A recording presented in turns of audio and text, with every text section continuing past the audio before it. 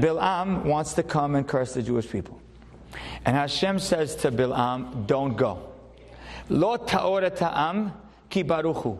Don't curse the nation because they are blessed. Rashi says, what does it mean, don't curse them because they are blessed? Says Rashi. He said, don't curse the nation.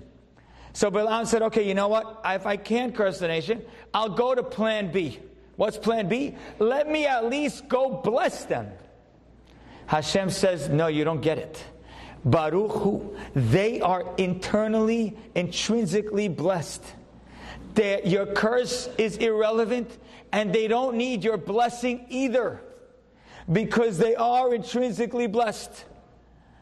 Being intrinsically blessed means, Baruch, that you don't even need beracha to be blessed, means that you think, you act, your vibe, your energy, your approach, your eyes, your narrative is all in this positive mode.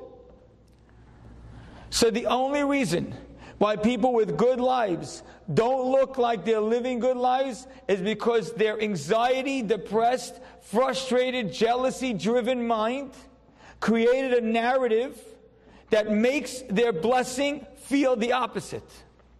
And if they could change the narrative, they instantly change their life.